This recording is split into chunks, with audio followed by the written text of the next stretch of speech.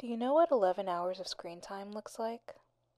It looks like rolling over in bed as soon as you wake up to check your notifications. Not like you can read or comprehend anything. That's not the point of the reflex. It looks like scrolling mindlessly while you eat, while you use the bathroom, while you wait in line at the grocery store so no one can look at you too hard. It looks like playing background noise while you shower or cook or exercise. Like when you're trying to commit to hobbies, but the hobbies are too quiet. But what does the absence of that screen time look like?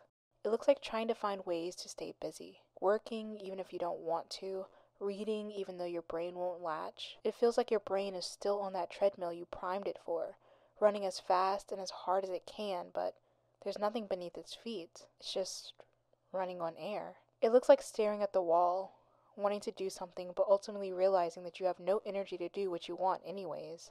It looks like wondering. What if my friend sends me a funny tweet or a hilarious TikTok and I can't view it? What if they think I'm ignoring them? What if something's happening on Twitter? Something funny? Something bad? What if something bad is happening? What if all the usual bad things are happening, the ones that keep me up at night, but there's something worse on the horizon? What if people need me? What if I disappointed someone? What if someone notices my absence? What if no one notices my absence? What does my absence say about me? What does my absence say about other people? What if there's a meteor plummeting towards Earth and everyone's trying to warn me to take cover, to find a way out, to do something new, something different, something salvageable, something that will outlast me before life as we know it ceases to exist? What if I'm left alone with my thoughts? What if I'm left alone? As if that'll help. What if you say something wrong? Don't you have to keep tabs on everything to make sure you're well liked? Don't you have to peruse your tag on Twitter, TikTok? Have you tried Tumblr? Your comment section is amassing hundreds of comments. You must have said something wrong. You must have hurt someone. What if you hurt someone? Don't you care about hurting someone? What if someone's viewing your Instagram story and thinks that something you posted on there was weird? Shouldn't you rewatch every single post? Comb through every detail to make sure nothing is weird? What if no one liked your Instagram story? What if no one likes you? Pick up your phone. Put it down. You're fine. You spend too much time on it. You waste too much time. Shouldn't you be working? Shouldn't you be reading, walking, exercising, partaking in hobbies, calling your mom, texting your friends back, messaging back strangers, reading your comments, checking your Tumblr? Someone says they hate you in your videos on Tumblr. Instagram is crashing. People are having to reconcile with the 2 hours of downtime. Reminisce with them on Twitter. Something is happening on Twitter. Instagram's back. Tumblr. Twitter. Pick up your phone. Pick up your phone. Pick up your phone. Shanspeare. Pick up your phone. It's been 11 hours. You were on your phone for 11 hours. Aren't you ashamed of that? Okay. I just asked you how your day was going. I was expecting some small talk, but this is fine. I'll tell you what, since you can't make it into the appointment today, I want you to watch something instead. It's by one of my trusted colleagues. I show it to everyone who exhibits the symptoms you mentioned, and it usually helps. Are you ready for the link, M. Shanspeare? Yes, doctor. Oh, and do try to watch it on your laptop. Try putting some distance between you and your phone.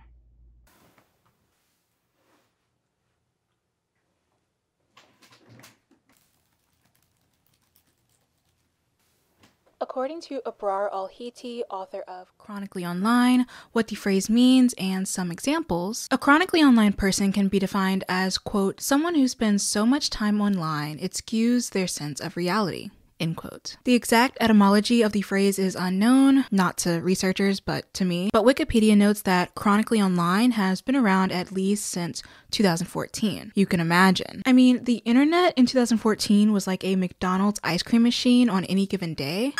Fluffy bird. Alex from Target. That shit was broken. As the cores and waves of our generation began sprouting up like pesky little weeds, chronically online entered the household lexicon sometime in the latter half of the 2010s. Chronically online people are said to believe that online posts are very important. They see Twitter discourse as a defining facet of existence. They backread their Tumblr feed like the morning newspaper. Don't get me started on Reddit. Please don't get me started on Reddit. Though the term can be used for individual people, it can also reference events or ideas. In fact, according to Wikipedia, being chronically online alludes to both reformation of the delivery of ideas as well as the ideas themselves. So not only do we primarily communicate in internet slang, memes, GIFs, and copypasta, but the things in which we talk about have drastically changed. Most politicians probably spent their social hours talking about foraging for berries or the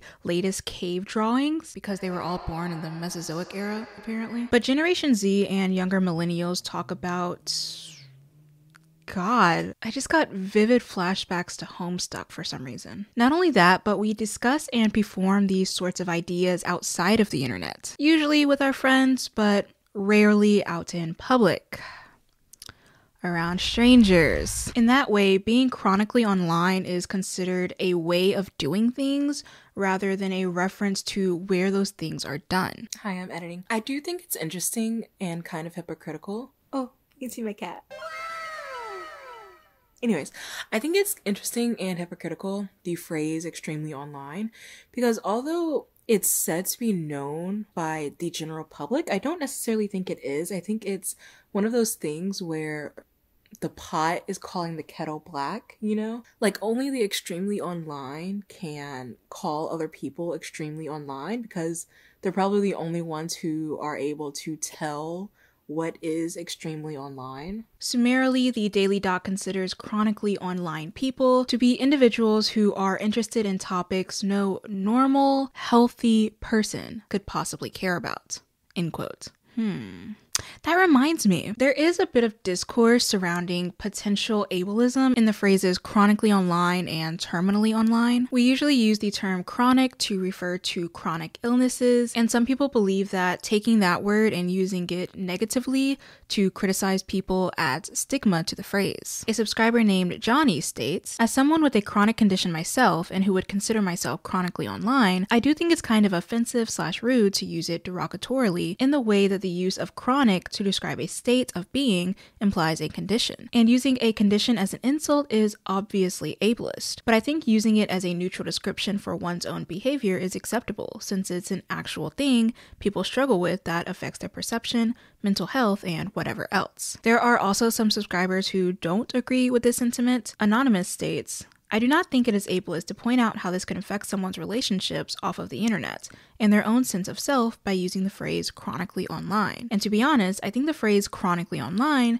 gives a lot of people the language to describe long-standing internet use. Though it is one of those things on the fence, for the sake of respecting those who do find this term offensive when used negatively, I'll be using the phrase extremely online henceforth." In my very serious, very Shakespearean level of research on TikTok.com, I found the use of extremely online used often to refer to people who have a moral superiority complex or people who show outrage for inconsequential things. It can be used to refer to people who regurgitate hot takes they've seen online, primarily on TikTok and Twitter, but the hot take has become so corroded that it's unrecognizable from the original argument. It's like people are playing a game of telephone through social media. They heard from someone who heard from someone who heard from someone who saw it in a TikTok once that eating apples is co-opting AAVE. The term extremely online is also misused a lot across TikTok and is becoming synonymous with people who share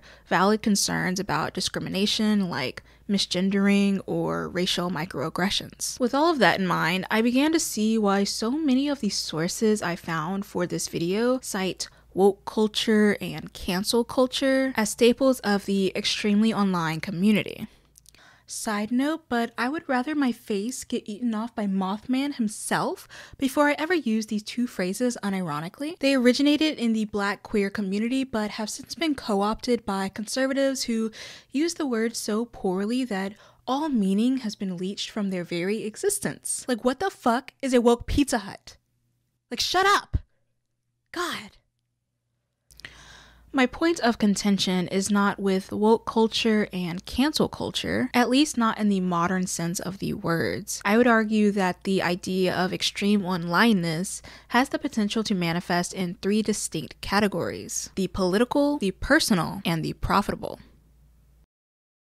Politics is a broad category in the United States. It's primarily used in reference to the government, sometimes used synonymously with human rights. But when it comes to onlineism, the meaning loses its objective nature. When I think of politics, onlineness, and extremism, I usually think of the pipelines that shuffle predominantly younger, predominantly white, predominantly cis men towards escalating forms of alt-rightness. Some subscriber submissions view political doom scrolling as a form of extreme onlineness. Other people think of performative activism and guilt trip activism, where people post infographics and say you're going to hell if you don't post them on your story too. But I think the gist of my entire argument for the political section of this video can be boiled down to a few words. Y'all don't know how to talk to people, but I'm gonna let it slide. But I'm gonna fuck no, I'm not gonna let it slide. I'm on your ass today. There are three major facets of political discourse that I've noticed among the extremely online: a clear deprivation of complexity in others, an aim for moral superiority in oneself, and suppression of construction when it comes to criticism. AKA, y'all don't know how to talk to people. According to Julie Zhao, author of Where Anonymity Breeds Contempt, the power of invisibility often lends people the privacy to misbehave. This theory stretches back all the way to ancient Greece, where Plato theorized that even a habitually just man who possessed invisibility would become a thief, knowing that he couldn't be caught. End quote. Therefore, morality, as Plato argues, comes from full disclosure. Without accountability for our actions, we would all behave unjustly. End quote. The same idea works on the internet. People have the ability to forego profile pictures, real names, or any identifying features that can be traced back to them. This allows them to say and do whatever they want with little to no repercussions. An anonymous user's friends don't lose respect for them when they purposefully misgender someone or spew transphobic rhetoric because no one knows they're saying it. Or they have friends that are just as, if not more, bigoted than they are. Who's to say? But let's dial it back to something a bit more mild, something that's more annoying than it is bigoted. There's a lot of begging the question online. Instead of presenting arguments formed by critical thought and nuance, we often assume the intentions behind someone's words or actions, which just leads to purposeful misrepresentation. I remember I got a comment on my last video accusing me of saying something I just never said. They got mad at a quote I pulled from a subscriber, recognized two words out of that quote, and formulated an entirely different argument than what that quote implied, using words and accusations that aren't even featured at all throughout the entire video. But fuck that, none of that matters, I'm used to it. The thing that got me is the fact that they ended it by saying, God, video essayists know nothing about Tumblr, and it leads to cringy videos like this. You'd look this person in their eyes and tell them they know nothing about Tumblr? You'd bet your life on that? I was there when the Super Hulakians I was there when the Super Hulakians burned down the metaphorical locker of shame, climbed out of the fire with no scratches, put on their fez, scarf, and black contacts before uttering the words still imprinted in the back of my mind today. You shouldn't have done that. On the internet, no longer is the person you're arguing with online just saying they like pancakes. No, that admission of their love of one thing proves that they hate everything that isn't that. It doesn't matter that they didn't say that. They're war criminals. They just personally targeted you with the statement, I like pancakes, and you must do something about it. So you fire off 3 Twitter threads about how this person is the scum of the earth and anyone who interacts with them is going to Twitter hell. Somewhere along the line, the original argument gets lost. Other people are joining in, the person is run off the platform, or worse. And don't assume what I'm referencing here. There's no reference, because I don't necessarily have to point to one event or one downfall. You can take your pick. Dogpiling on social media without long-term goals, it's just empty performance, is an article written by White Claw explaining White Claw previously submitted Why Furries Care About Politics in 2018.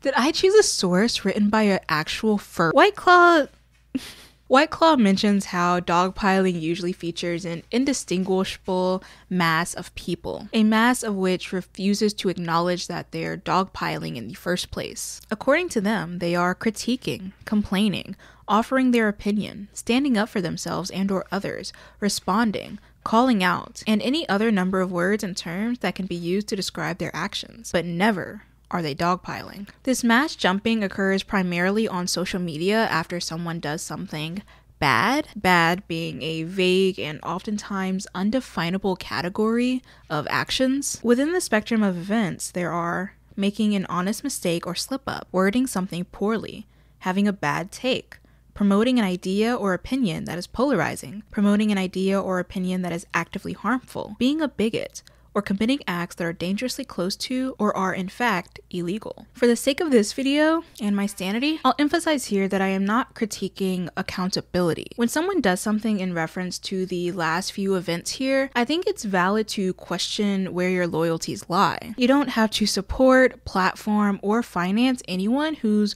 moral code differs from your own if that's where you draw the line. For the sake of this video, I am strictly talking about things that do not actively cause others harm, things that are not racist, sexist, transphobic, ableist, and the like. When we dogpile someone who says something relatively harmless or unintentionally offensive, do we dogpile them because we're upset at what they've said and think dogpiling will erase what they have said? Or do we dogpile them because it's fun and it's the internet and everyone's doing it? It's the latter. What did you expect? White Claw summarizes this by stating, "The dogpile wants only one thing, to revel in the enjoyment of taking someone down." End quote. People who are called extremely online in terms of their political activism tends to be called as such because of these murky intentions. They want perfection, and they don't necessarily even want perfection from you. They just want you to know that they're the perfect one because they're the first one to call you out. It's quite literally a running joke on social media that extremely online people, at least this specific manifestation of them, tend to be obsessed with being better than everyone else. They have better morals, they have better opinions, their fave is not problematic like yours, and they use this perfectionism to their advantage. When they start condemning random people on the internet for harmless or inconsequential things, it helps to know that it's coming from someone so perfect, right? I'm like dyeing my hair now. I'm sorry, but I want people to understand exactly what I mean when I say inconsequential things. Like, for instance, I was on TikTok and I saw someone say that an 18-year-old and a 19-year-old shouldn't date because that is morally ambiguous and there are certain power dynamics at play that make it wrong for a 19-year-old to date someone 1 year younger than them. It's an extremely online thing to do, to manufacture rage and condemnation out of something teachable, revel in the chaos and dehumanization that ensues, and then feign innocence when it's done because no one can single you out for participating.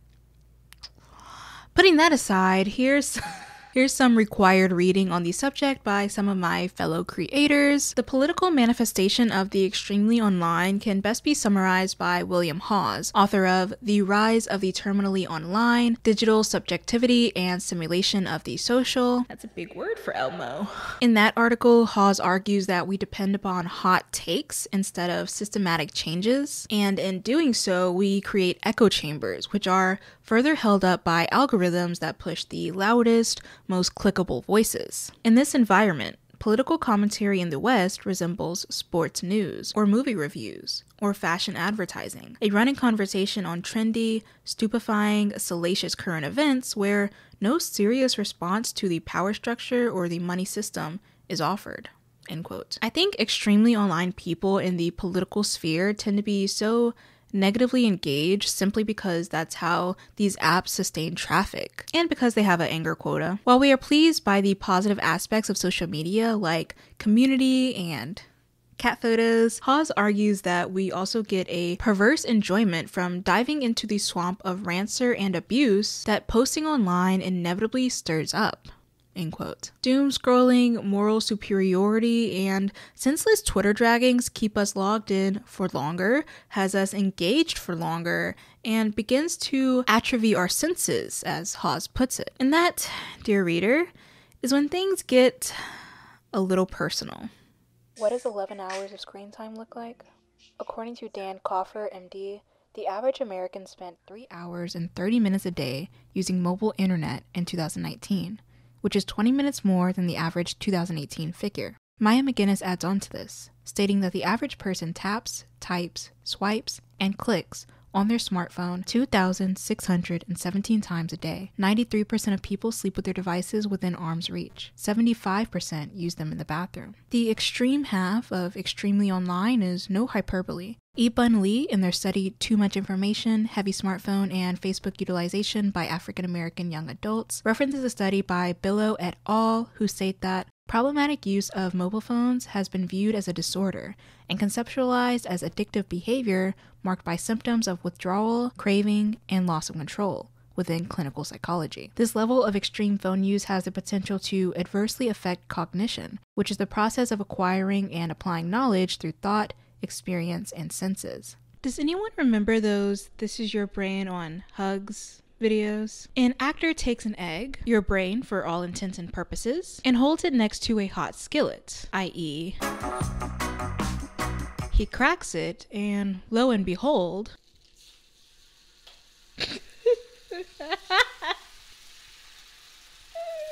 that is your brain on hugs. Your brain on extreme phone use looks a little more like this. Your brain becomes more passive as large quantities of information are presented to it at the touch of a finger. You're less likely to retain that information too, since your brain didn't really process it in the first place. Your social and emotional skills may take a hit as you spend less time establishing interpersonal connections and strong relationships outside of your screen. You may become more impatient with people in real life or just in general because you're so used to the fast-natured process of your phone. You're riddled with depression, anxiety, stress, eye strain, and sleep disturbances. Your head may hurt more than usual. Phantom vibrations plague you, a phenomenon noted by the feeling of vibrations or sound coming from your phone when nothing's really there. Human beings are primed for social structures made up of about 150 individuals, according to Trevor Haynes. Smartphones, on the other hand, present about 2 billion potential connections, all of which fit into a small device, which in turn fits in your pocket. Alice Capel did a terrific video about anti-tech titled "The Anti-Tech Movement is Back," and in it she states, "The constant flow of stimulation puts us in a state of paralysis. We're numbly being drawn back and forth by the waves of information, of so-called progress, without reflecting on them." End quote. It's easy to think of all of this as the phone user's fault. Just put the phone down, go touch grass, go socialize. But there are many factors that may prevent someone from doing so. Perhaps they're chronically ill or disabled and have to or can only remain in their house. Perhaps the internet is someone's only way of socializing. But in addition to this, someone being chained to their phone is by design. That is the point of these big tech companies and the point of their apps. In Dopamine, Smartphones and You, A Battle for Your Time, Trevor Haynes argues that social media apps like Facebook, Snapchat, and Instagram leverage the very same neural circuitry used by slot machines and cocaine to keep us using their products as much as possible. Now, it's important to note that being extremely online is not the same as being addicted to a substance. I think Dr. Cyrus McCandless, who specializes in neuroethology, makes a very valid point when it comes to the language we use for dopamine, addiction, and technology. You can find the full address in Misunderstanding Dopamine, Why the Language of Addiction Matters, which is a TEDx talk he presented in 2018. I'm not laughing at that. I'm laughing because my cats are fighting.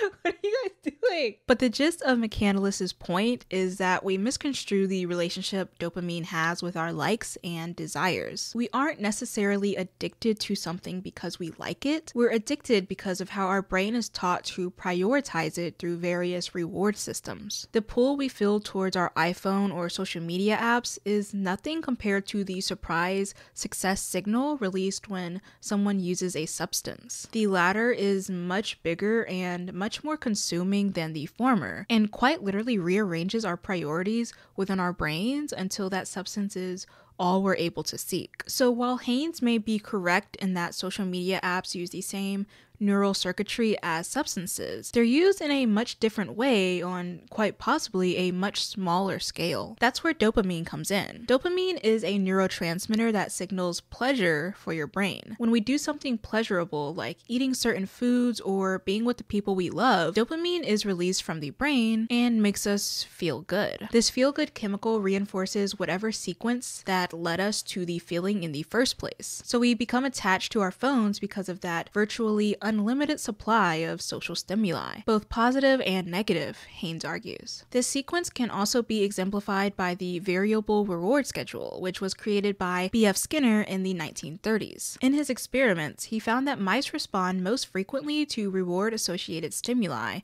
when the reward was administered after a varying number of responses, precluding the animal's ability to predict when they would be rewarded. End quote. And if you know anything about the development of social media apps and how they coax us into spending hours on their platform, you'll know that the variable reward schedule is how many of them profit off of our attachment. In a perfect world, or maybe just in a perfect economic textbook, capitalism would feature a well-functioning market. Prices are transparent, and people have a basic level of trust that exchanges of goods, services, and money will benefit all parties. But this isn't a perfect world.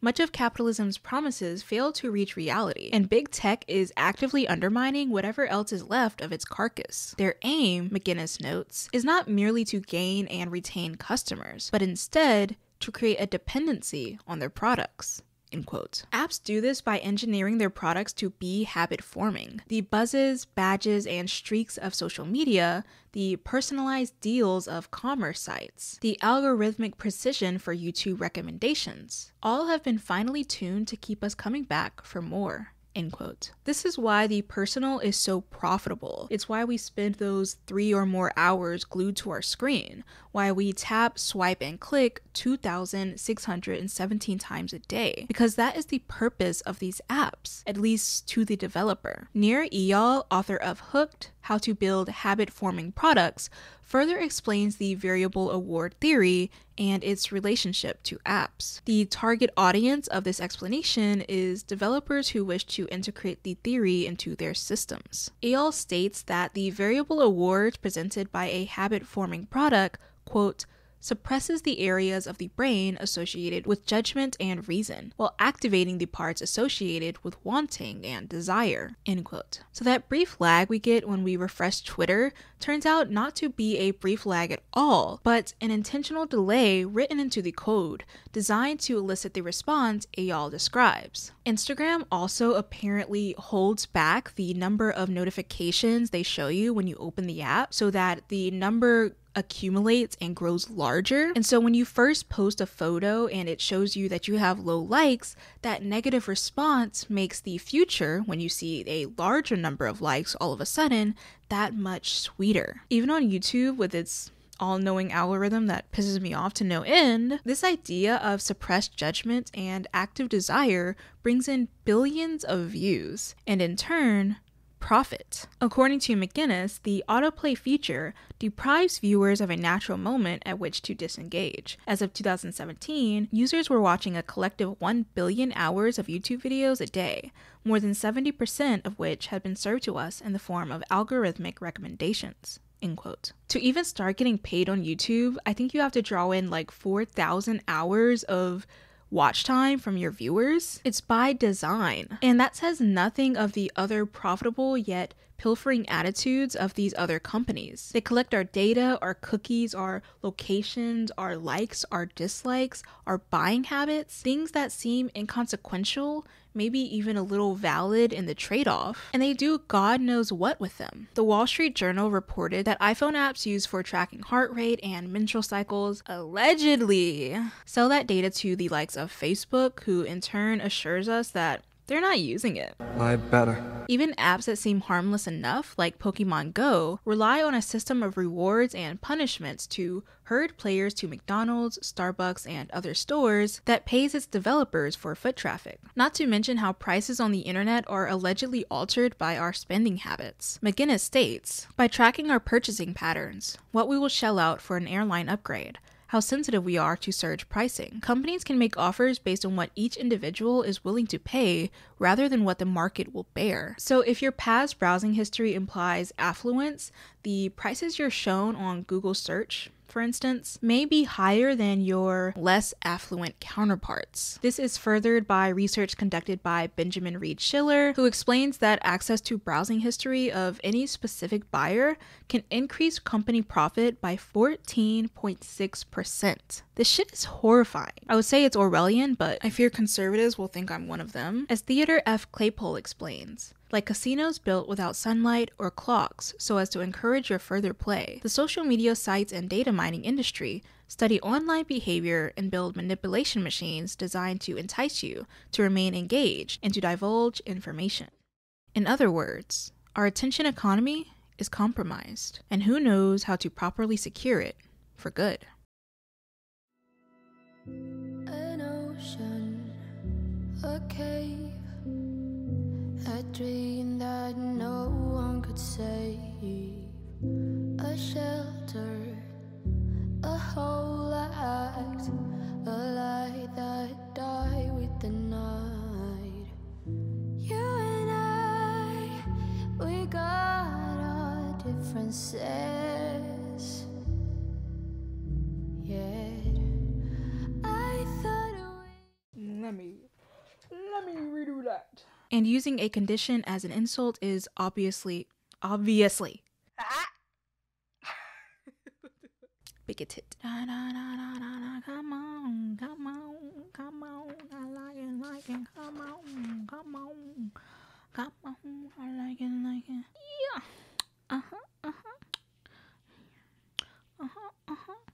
good girl, come bad, take 3, action. Beard coming all the way off.